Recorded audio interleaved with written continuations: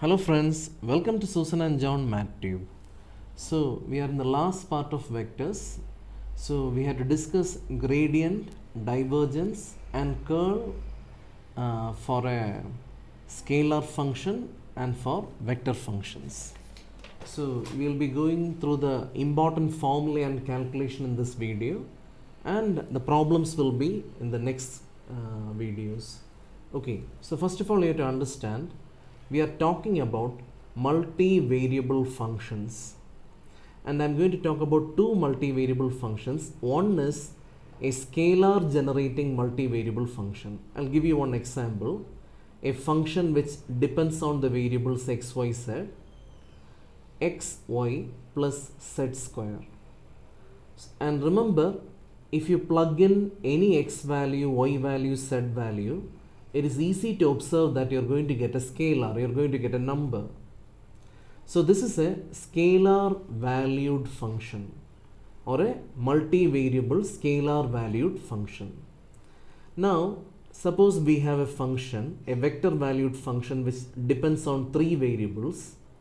For example, x squared into I plus yz into j plus x plus y minus z into k. Now look at this. It's easy to observe that for any plug-in or for any three-dimensional coordinate, we will get a vector value. So this is a vector generating function or a vector valued function in three variables. The first point I want to emphasize is gradient of a function is defined for scalar valued functions or the scalar functions. These are the scalar functions. And divergence and curl are defined for vector valued functions. Okay, now before we start, I have to introduce an operator called the del operator. It can be called as del or nabla or atlet. So del is given by I dou by dou x plus j dou by dou y plus k dou by dou z. If you don't call it dou, you can use whatever notation you say, but basically it's a partial derivative operator. So the del operator is given by I partial derivative with respect to x, j partial derivative with respect to y, k partial derivative with respect to z. You can use the words nabla, atlet, etc. for this del. And the del squared or the nabla squared is given by del dot del or dou. It's a second order partial derivatives. Okay, this is where we start. Now we need two things. One is a scalar valued function and another is a vector valued function. Now remember, the gradient of a scalar valued function is denoted by grade phi, and it comes as the formula del phi. Okay, and you can think about it. Del is I dou by dou x plus j dou by dou f phi. So basically you end up with I, the partial derivative of phi with respect to x, j partial derivative of phi with respect to y, plus k times partial derivative of phi with respect to z. Now look at this. This this vector function is very interesting. The gradient is very interesting because if you look at the I component, it gives you the rate of change along the x direction. Basically, it will cut the curve. It will slice the curve parallel to the yz plane. And if you look at the j component, it gives you the partial derivative with respect to y. That is, we can find the change with respect to y. And finally, with respect to z. So this has a another interesting name. This gradient has another interesting name. It is called the directional derivative or the directional derivative. So in examination, they keep on asking one question. You can check the past paper questions, and they keep on asking, find the directional derivative of a scalar function. So if you ever see the directional derivative, you should remember you have to calculate gradient of that function. That is very simple to calculate. Find the partial derivatives and put it as components of I, j, k. Now suppose you want the directional derivative in the direction of a particular vector. If you want the directional derivative in the direction of a particular vector, then you have to take the projection. Do you remember the formula for projection? Yeah. So basically you find gradient, dot product it with a by modulus of a. So you are actually taking the projection of gradient in the direction of a. Now the special cases are, they may ask what is the directional derivative in the direction of x-axis. X-axis means I, and the directional derivative in the direction of I is nothing but dou phi by dou x, the partial derivative with respect to x, and that will be actually grad phi dot I. Similarly, if you want the directional derivative with respect to j, it will be dot j dot k, or you simply find the partial derivatives. Okay, now another important thing is they may ask you to find the normal vector of a random surface phi equal to 0. Now this is one of the most easiest way to find the normal of a surface. All you have to do is you have to write the equation in the form phi equal to 0 and evaluate grad phi, the gradient of phi. So once more, let me make it very clear. You have to by heart the formula for gradient, and gradient is called the directional derivative. And if you want the directional derivative in a particular direction, you have to take the projection or you by heart this formula. Now another important interpretation of the gradient is it will be the normal to a random surface phi equal to 0. For example, if you want to find the normal at any point to the surface x square plus y square plus z square equal to 9. The first thing you do is you take all the quantities to the left or right as you prefer and put it in the form something equal to 0. And if you take the gradient of this phi, you will get the normal at any point on the surface. Now the next question or the next type of question that they can ask is the unit normal vector. So remember, unit normal vector is given by grad phi the whole divided by mod grad phi. That's very simple. If you want to create a unit vector, what do? You divide by modulus. I already told you grad phi is the normal. So the unit normal will be grad phi divided by mod grad phi. And there is one more thing I am to say, maximum rate of change. Sometimes they may ask you, find the maximum rate of change. You have to find modulus of grad phi, because you will get the normal vector which has the highest, which has maximum length. Now you have to understand one more thing. If gradient of phi equal to 0, we say phi is a constant. If grad phi equal to 0, then we say phi is a constant.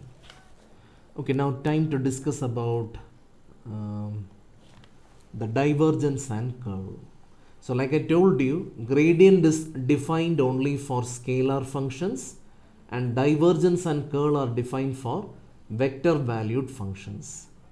Now the formula for divergence is actually del dot phi, and the formula for curl is del cross phi. You can remember with this trick D for dot and C for cross. Okay, now to evaluate we have one more simple formula. Look at this. The phi given here is a vector valued function. So it will have an I component, it will have a j component, and it will have a k component. So what you do is you find the partial derivative of x for the component of I plus partial derivative of y for component of j. Same thing, just like dot product. How do you take the dot product? Think about it for 1 minute and always remember del is an operator. That's why it comes like this. You cannot write phi 1 into dou by dou x plus dou by dou z of phi 3. And how do you take the cross product? Determinant I, j, k, and del will be our dou by dou x, dou by dou y, dou by dou z, and phi 1, phi 2, phi 3. So that's it. This will be divergence and curl. Now, once more, let me remind you the whole thing. We are learning about two different functions, scalar valued and vector valued. Vector valued will be always in component form, phi 1i plus phi 2j plus phi 3k. And remember, these are all depending on functions which depend on x, y, z. Now, the scalar value function, with the scalar valued function, you cannot calculate divergence and curl. The only operation defined is gradient of phi, which is del phi, which is given by I partial derivative with respect to x, partial derivative with respect to y, plus partial derivative with respect to z. And here divergence and curl is defined by del dot and del cross, which is easy to remember, d for dot, c for cross. And you have to by heart the formula. Now, if gradient is equal to 0, the function will be a constant. Now, if divergence is equal to 0, then we call that the system, the vector system or the family of vector is solenoidal. And if curl of a function is 0, then we say that function is irrotational. If you, I'll give you a rough idea. This divergence, look at this. First of all, we model real life scenarios into vectors using functions. And when you use vector function, you can model the magnetic field, you can model the gravitational fields, you can model even flow of gases, etc. using even heat flow. Even heat flow can be designed with a vector function. Now, if you calculate the divergence, you'll be able to understand whether there is flux. Flux means flow of the whatever things you design. So you can calculate the flux or the flow. So if divergence is equal to 0, it behaves something like a solid, and the state is called the solenoidal state. And curl gives you the angular velocity. So if the curl becomes 0, then you can say that there will be no rotation in that movement. That's it. Now let's do some simple problems so that in the next video we can go through problems which come in the question paper. So the first question, a scalar valued function is given, x square plus y cube plus z, and they are asking find the gradient at the point 1, 1, 1. So look at this, a scalar valued function is given. So definitely we can find the gradient. The gradient is given by del phi. And what is del phi? I partial derivative with respect to x, j partial derivative with respect to y, plus k partial derivative with respect to z. So calculate the partial derivatives. I get 2x plus 3y squared plus 1. Now all you have to do is you have to plug in that point at 1, 1, 1. This will become 2i plus 3j plus k. That's it. Don't forget, gradient stands for directional derivative. And if you want the directional derivative in the direction of a vector, all you have to do is you have to find the gradient dot a divided by modulus of a. This is one of the most repeated questions. Okay, now they have given a vector valued function in 3 variables. Look at this. X plus y plus 1 times I plus j plus minus x minus y times k, and they are asking to find the divergence of f and curl of f. So how did you define the divergence? Yeah, d for dot. So del dot f, and it is given by the partial derivative of the I component plus partial derivative of j component with respect to y, and of course with respect to z. Yeah. So this will be 1 plus 0 plus 0, that will be 1. Now the curl, how do you calculate the curl? C for cross, so the definition is del cross f. This will be determinant I, j, k. And what is del? Dou by dou x, dou by dou y, dou by dou z, the partial derivatives. And f, the components are x plus y plus 1, 1 minus x minus y. Now remember, when you expand the determinant, be very, very careful. This will be I times, remember, usually when we expand a determinant, it will be multiplication. Here it is not multiplication.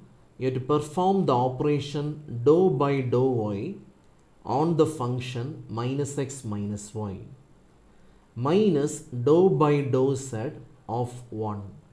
So this is something different from your determinant expansions that you learned earlier. The reason is this is an operator. This row is an operator.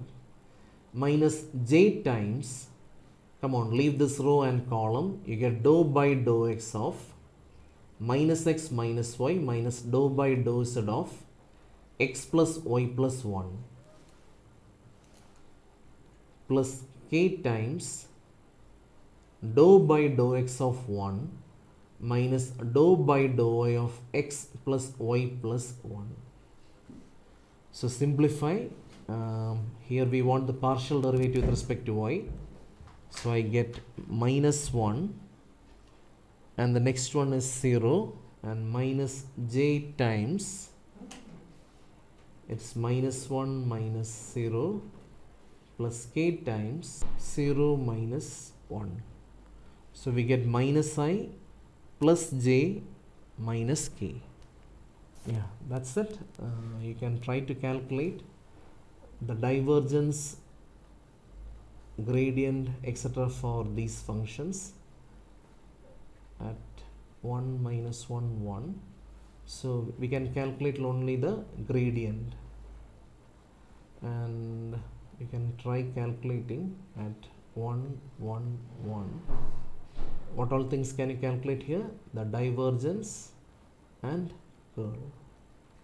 So that's it. In the next video we will go through the important questions in divergence, curl and gradient. So till then, my friends, bye.